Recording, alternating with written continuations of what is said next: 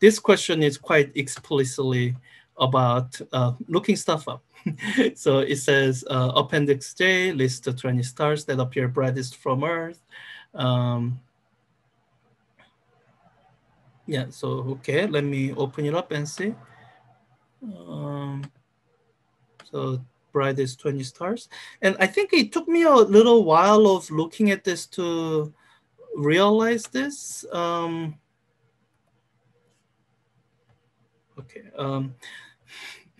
Just to shift to my browser to mobile mode that gets rid of the sidebars. It took me a while of looking at this table to realize it, and I'm pretty sure it lists the stars from the most apparent brightness to the least apparent brightness. But I don't think they ever tell you that that's how they ordered it. But doesn't matter. Yeah, so, okay, I have the table there. It's asking, okay, of these 20 stars, which two stars output the most amount of light? That's your way of phrasing of asking you which two stars have the greatest luminosity. So I'm looking at this column here, luminosity, where the luminosity is given as a unit of our own sun's luminosity. So I just scan it through. Okay, these are 5-digit numbers. Okay, this is fairly large 5-digit number. So I see this, Rigel, and this, Deneb. So it should be Rigel and Deneb. And let me just, so it's not quite tolerant of all typos. Like if you type this in, then it won't accept it as correct. But it is tolerant of like extra spaces or capitalization. It should allow something like this to be graded as correct. I'll just put that in to be sure. Of these 20 stars, which 3 stars are closest to Earth? So closest, I guess it must mean distance. I think there was a distance column, yeah, distance light years. So let me look through here. Okay, good. Less than 10 number. Less than 10. So these two are small so far. Okay, there's nothing else that's less than 10. Let me go back here. Everything is more than 20 except this one. It's 11.46. And less than 20, but greater than 11.46. Okay, so I think it is those 4 stars. Sirius, Rigel Centaurus, or Alpha Centauri. I think that's the one I'm more familiar with. And Proxima. Okay.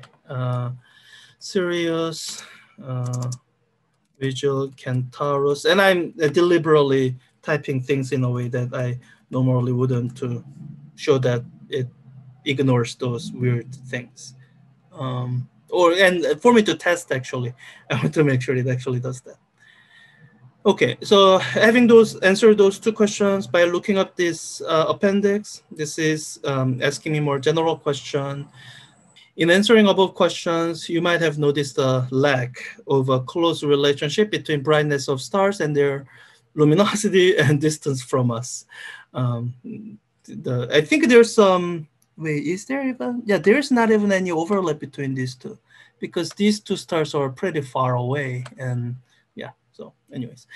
The brightest stars are not necessarily the most luminous stars. The brightest stars are not necessarily the closest stars. Choose all statements below that correctly describe the relationship between apparent brightness, luminosity, and distance to stars. And there is a hint, and I guess there is not direct link, but as an, oh wait, I already had that open. As an indirect link, what this leads to is what we covered in chapter 5. And somewhere here, yeah, to pin this down, this idea more precisely, recall from this, which was chapter 5, our module 2 material. And specifically under behavior of light, we talked about how light follows an inverse square law in propagation, that the intensity or the concentration of light falls as inversely proportional to square of the distance. So that's an important thing for you to remember as you answer this question, where, yeah, so Some of these are confusingly worded, so let me try to read it through carefully. If two stars are at the same distance from Earth and one star appears twice as bright, this means no, this means the twice as bright star is twice as more luminous. It's a square of distance, not other things. So not this, it's not correct. If two stars have the same apparent brightness, but one star is twice as far away, this means the star that is twice as far away is four times more luminous. Yeah. So if they had been at the same distance, then the star that brighter star would have appeared four times as bright. And so when it's twice as far away, then that compensates. So those two things cancel each other out. So they can appear with about the same apparent brightness. So, okay. Light intensity follows an inverse square law, meaning I wrote this to confuse people deliberately. So gravity is an inverse square law, but the inverse square that we're talking about there is just completely different from the inverse square law for light propagation. So don't confuse those two. The gravitational force and appearing bright has nothing to do with each other, other than the same dependence on the distance itself. Light intensity follows an inverse square law. If the two stars have the same luminosity, as in same light output, but one star is twice as far away, then star that is twice as far away appear four times less bright. The apparent brightnesses of stars in the night sky are proportional to, yeah, so this, I just wrote it mathematically. More mathematical doesn't mean necessarily more correct. It's just nonsense. So wait, what?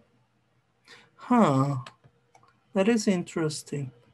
Didn't grade that is correct. I don't know what it is. It's possible this lack of space is tripping it up. Okay. So I guess the space within the choices are meaningful. So you can't just get rid of all the spaces. The spaces that are around the commas are fine. The system will deal with that, but this particular space was meaningful. Let me see if I made it two spaces, if it'll grade it as incorrect again. No, I guess it's just meaningful that there is space there. Something new I learned. I thought the system would just ignore all the spaces.